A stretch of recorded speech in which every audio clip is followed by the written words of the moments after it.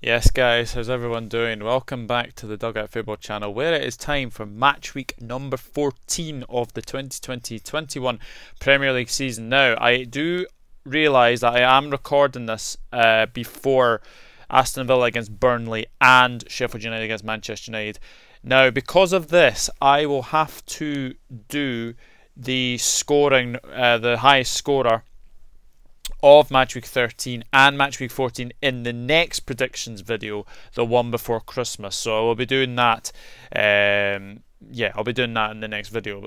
Obviously out of my control, because obviously with the fixtures coming in thick and fast, with the game starting on Saturday, that is the situation that I find myself in. So unfortunately, there won't be any high scores this week in this week's predictions, but there will be in the next predictions. So there we go. So to kick things off, we have Crystal Palace against Liverpool. The last five between the sides have resulted in 5 wins to Liverpool. The last result was a 2-1 win to Liverpool. Crystal Palace getting a 1-1 draw with West Ham last night. I have to say, I watched a wee bit of this game, and it has to be said, Palace did play very, very well in the first half. West Ham got back into it in the second half. A wonderful goal from Sebastian Haller. Absolutely fantastic strike from him. Overhead kick as well. Christian Benteke is suspended for this game against Liverpool. He won't be able to face his former club because he got 2 yellow cards. It has to be said, you know, I mean, if we're getting red cards for that, you know, football is definitely going soft. So you'd have to say for sure. Liverpool 2-1 win over Spurs. Yeah, very, very well deserved. Absolutely battered Spurs from start to finish. Yes, Spurs, you know, hit the post. Liverpool had more possession. It was a very, very good win in the end for Liverpool, and yeah, Firmino. Hopefully that will kickstart his Premier League season for sure. But yeah, we'll see what happens for sure. So. Really hard one to call because Crystal Palace are in pretty good form. Liverpool obviously getting a little win last night against Spurs. Really, really difficult one to call. Liverpool won the last 5 games. I think this is going to be a very close one. I'm going to go Crystal Palace to nick a goal because they always seem to nick a goal against Liverpool at Selhurst Park. But I'm going to go for Liverpool to win this one. I'm going Crystal Palace 1, Liverpool 2. I'm going to go for. And now we have a very interesting encounter between Southampton and Manchester City. The last 5 between the sides resulted in 1 win to Southampton and 4 wins to Manchester City. The last result was a 1-0 win to Southampton. Now Southampton getting a 1-1 draw with Arsenal. Theo Walcott, of all people, getting the goal for Southampton on his return to the Emirates Stadium. Very, very well taken goal it was as well. Really, really very, very impressive finish from Walcott. And to be honest, Southampton did, play really, really well. They'll be feeling a bit hard done by, getting a draw. They would have felt they probably had more chances to win that game as well. But, Arsenal are struggling for points. And, that Southampton, to be fair, Southampton have had a very good season so far. And it's only going to get better for sure. Manchester City, well, 1-1 with West Brom. They are badly missing Aguero because Jesus and Sterling can't finish their dinner at all. And that's one thing. You have to say about Man City is that they are playing really well, but they're not getting results. And unfortunately, again, another one where, they had all the ball, had all the possession. They just met a very good Sam Johnston in the West Brom goal. And you have to say that Man City were very, very lethargic, just ran out of ideas in the end. But yeah, it's a bit of a worry for Man City. So, because of Southampton's good form recently and Manchester City's stuttering form, 2 draws in the last 5 games, I am going to go for Southampton to get another win over Man City. I'm going for Southampton 2, Manchester City 1. There are some really hard games to call in this one, but I'm going to go for Southampton to win this one 2-1 against Manchester City. And we have the 5:30 game. We have Everton against Arsenal. The last 5 between the sides resulted in 3 wins to Arsenal, 1 win to Everton and 1 draw. Last result was a 0-0 draw between the sides. Everton, fantastic away win, you have to say, against Leicester City. Mason Holgate and Richarlison getting both of the goals as well. But Everton were absolutely magnificent. Thoroughly deserved the win from start to finish. So very, very well deserved win for Carlo Ancelotti's men. Arsenal got a 1-1 draw with Southampton. Pierre-Emerick Aubameyang finally scored a goal. And at least it was at the right end this time, which was very, very good for sure. But it is a Goodison. Arsenal really struggling for form at this moment in time. Everton, a good win away at Leicester, a good clean sheet as well. Be interesting to see if Robin Olsen starts this game, because obviously with Pickford getting injured against Chelsea, he obviously sat the game out against Leicester. Will he be put back in to the game against Arsenal? We'll see what happens, but I'm going to go for an Everton home win, and I think it's more doom and gloom on the road for Arsenal, and especially Mikel Arteta against the former side. Everton 2, Arsenal 0 I'm going to go for. Newcastle United against Fulham now. The last 5 between the sides have resulted in 3 wins to Newcastle, 1 draw and 1 win to Fulham. The last result was a 0-0 draw between the sides. Well, Newcastle United getting beat 5-2 by Leeds United. Not a good performance from Newcastle. Yes, they did take the lead. Leeds equalised, and Leeds took the leads. They managed to equalise again, but unfortunately just not good enough, and this will be a very, very sore one for Newcastle to take. 5-2 defeat is quite a horrible defeat as well. Fulham 0-0 draw with Brighton. They can feel like they were a wee bit lucky, because obviously Brighton had a goal ruled out by VAR, and Brighton might have won that game. So really hard one to call again, but I don't expect many goals. I don't expect a very good game in this one. I think it's going to be a very narrow win to Newcastle. They do like a 1-0 against Fulham. Actually, 3 out of the last 5 between the sides have actually been 1-0. So I'm actually going to go for a 1-0 win to Newcastle United. I'm going to go Newcastle United to win this one 1-0. Now we have Brighton against Sheffield United, and there's only been 2 meetings between the sides, and that has been 1 win to Sheffield United and 1 draw. The last result was a 1-0 win to Sheffield United. Well, Brighton getting off the back of a 0-0 draw with Fulham. Should have probably won that game. Adam Lallana's goal was ruled out by VAR. And obviously they did change their goalkeeper, and it got a clean sheet as well. So does Sanchez keep his place, or does Ryan come back into the starting 11 for Sheffield United game? We shall see what happens. Sheffield United, obviously they are in action against Manchester United this evening. You would probably expect Manchester United to probably beat Sheffield United. So this is a game that Sheffield United will probably aim to maybe get a point in, or maybe all 3. But it's a really hard one to call, really hard place to go to, the Amex as well. I'm going to go for a very narrow win for Brighton. Brighton 1, Sheffield United 0 I'm going to go for. And now we have Tottenham against Leicester City. Both of these sides on the back of defeats in the last game.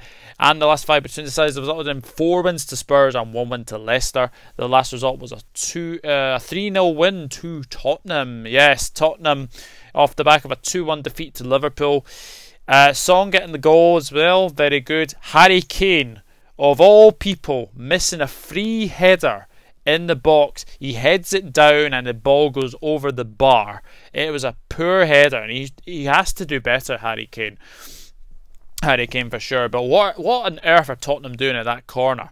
I mean, come on. I mean, Roberto Firmino hasn't scored in God knows how long, but you have to say that it was poor marking from Tottenham for that goal. But yeah, Tottenham go back in front of their home fan. Well, actually, there won't be any fans, because London's back in obviously tier 3, which is really sad to see. So unfortunately, Tottenham coming off the back of a 2-1 defeat, they'll look to bounce back against the Leicester City side, who will definitely be looking to bounce back. 2-0 defeat to Everton.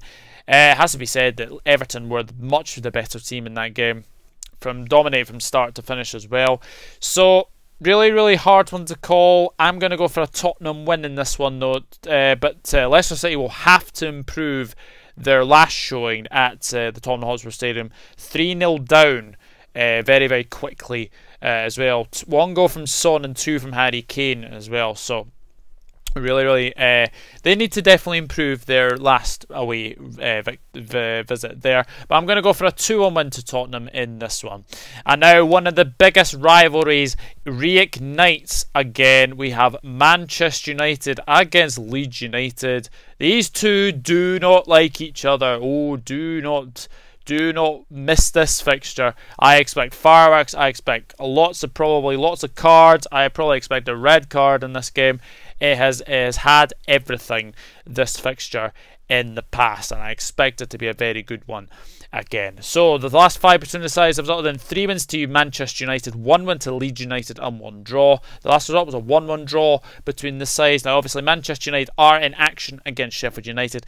You would expect them to win. Edison Cavani has been charged now by the FA after what, 3-4 weeks of the social media post.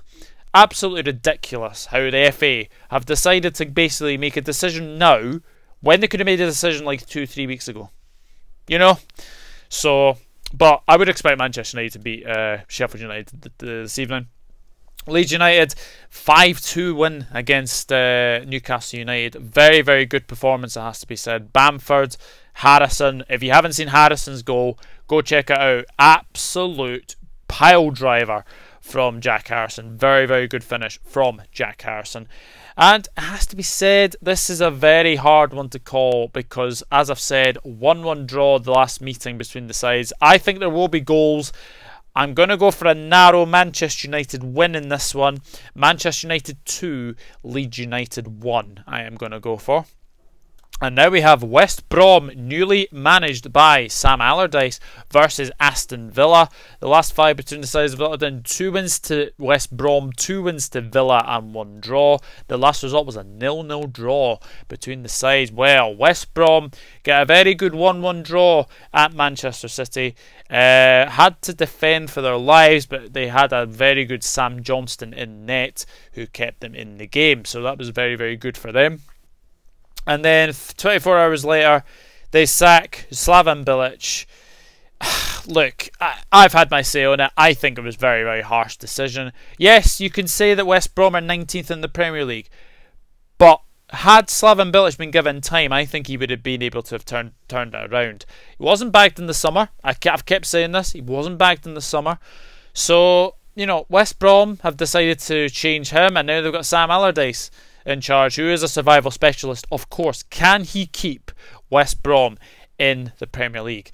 It's going to be very, very tricky because, as I've said multiple times, this squad is championship quality. So he will need to reinvest in January. And I think he will get money to be backed in January. Aston Villa are about to kick off against Burnley.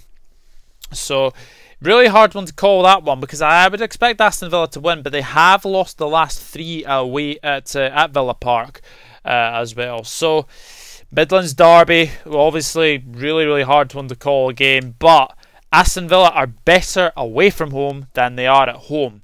So because of that, I'm going to go for Aston Villa to pile the gloom onto West Brom. It won't be a good start for Sam Allardyce. I'm saying West Brom 0, Aston Villa 2 in this one. So I'm going to say that as well. Burnley against Wolves. This is one of the 2 of the Monday games for sure. Last 5 between the sides resulted in 1 win to Burnley, 2 draws and 2 wins to Wolves. The last result was a 1-1 draw between the sides. As I've said, Burnley are playing Aston Villa. I probably expect Burnley to probably lose that game, so they'll go into that Wolves game hoping to do better for sure. Really, really difficult one to call because Wolves coming off the back of a 2-1 win over Chelsea. Great win that one. Podence, Neto, brilliant, absolutely brilliant win for them as well. Yeah, Wolves have done that to Chelsea in the past and they've managed to do it again, so very, very well done to Wolves for that one. Really hard one to call. It is at Turf Moor. You'd expect Burnley to, have most of the, the possession. I'm going to say a draw in this one. This is going to be my only draw of the weekend. Burnley 1, Wolves 1. I'm going to go for. And we have the final game, one of my games of the weekend for sure. It is Chelsea against West Ham. The last 5 between the sides of the result in 2 wins to West Ham, 2 draws and 1 win to Chelsea. The last result was a 1-0 win to West Ham. Chelsea, 2 defeats on the spin, both away from home, both at Everton and Wolves. Well, what can you say? Man management and Frank Lampard has to come into serious question. That managing games when you have got a point, you sit back and allow Wolves onto you, and that's what they did. A very good finish from Neto in the end, a really good finish for Wolves. But Chelsea will be kicking themselves. Chelsea were very poor against Wolves, it has to be said. Obviously, Giroud again. I've said it for a long time now. Olivier Giroud is one of the most underrated strikers on the planet right now. He is. The guy scores goals. And he's getting his chance in the Chelsea team, and he's scoring goals. So you can't really drop him. The player you can drop is Timo Werner. Timo Werner is looking a shadow of the player he was at RB Leipzig. Kai Havertz, I don't know what on earth Kai Havertz has done to merit a start in this Chelsea team. I think he needs a spell on the bench, in all honesty. I really, really do. West Ham coming off the back of a 1-1 draw with Crystal Palace. They did do the double over Chelsea last season. Let's talk about the Haller overhead kick. Absolutely wonderful overhead kick into the corner of the net. Very, very good for West Ham. So, West Ham did the double over Chelsea last season. Chelsea are 6th, West Ham are 7th. A win for either side takes them above each other. I am going to go for West Ham to win the London Derby at Stamford Bridge. Chelsea to lose 3 on the bounce. Chelsea 1, West Ham 2. I'm going to go for West Ham to win against Chelsea. You can see from my predictions that there have been some very bold ones in there. So that is it. That is Matchweek 14 done and dusted. As I've said, leave your predictions in the comment section down below. And as I've said, the highest scorer will get a shout out in the next video. Hoping to have this video out by midnight tonight, so if that is the case, then we'll obviously get that out for you as well. So I'll go for my predictions very, very quickly as well. Crystal Palace 1, Liverpool 2, Southampton 2, Manchester City 1, Everton 2, Arsenal 0, Newcastle United 1, Fulham 0, Brighton 1, Sheffield United 0, Tottenham 2, Leicester City 1, Manchester United 2, Leeds United 1, West Bromwich Albion 0, Aston Villa 2, Burnley 1, Wolves 1, Chelsea 1, West Ham 2. So that is it. That is Matchweek 14 done and dusted. And yeah, we shall see what happens Matchweek 14. Obviously, this is the match week before the Boxing Day fixtures, and we'll see what happens for sure. So, yeah, lots of fixtures coming up. The big festive period is coming thick and fast, and I'm looking forward to the match week 14 games. A lot of hard games to predict, so good luck to everyone. That's what I'll say. Good luck to everyone for sure. But until now, it's goodbye from me. If you do like this content, please hit that subscribe button. Smash the like on this video as well. And we'll see what happens in Match Week 14. Some very good games for sure. Southampton, Man City, Everton, Arsenal, Chelsea, West Ham, and of course, Manchester United against Leeds United. Gonna be a cracker, and I'm sure we'll enjoy the football as well. And I'll see you all in the next one. Take care, everyone. Bye bye for now.